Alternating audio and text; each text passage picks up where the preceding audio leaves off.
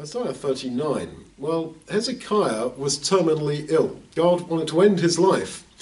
But Hezekiah gets into dialogue with God and says, oh, please don't do that. Please give me a bit longer. God says, oh, okay, I'll give you 15 years. And in those 15 years, Hezekiah turns away from God. And at the end of this chapter, when God speaks judgment against him, he says, this is going to come in the days of your son. He says, well, all right, that's not bad. I'm going to have peace in my days for my 15 years or whatever I've got left. And you think, what a sad ending.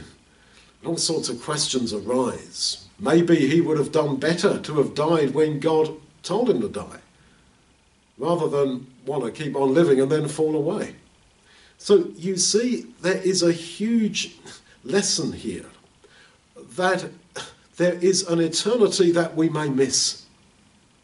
And to be feared more than death itself is turning away from faith. Really, fear that more than death itself. Accept death when it comes. Your number is going to come up, and it will come up. You see the tragedy of the short-termist view. Did Hezekiah have such a wonderful time in his last 15 years? I doubt it. He would have got old and then realised, well, I can't ask for any more time. Oh dear, my 15 years is up. 15 years isn't very long. It's gone in a moment. How did Hezekiah feel as he came to the end of his 15 years? Well, I've had my chips, and that's it, and it wasn't that great either.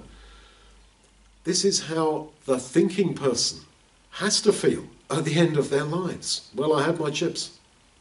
I played the game, but it's game over, and the game has to finish. Whereas for us, death is just a sleep, and it's just a moment. The next waking moment, we know, is eternity, when the Lord Jesus has returned and we are resurrected from the dead.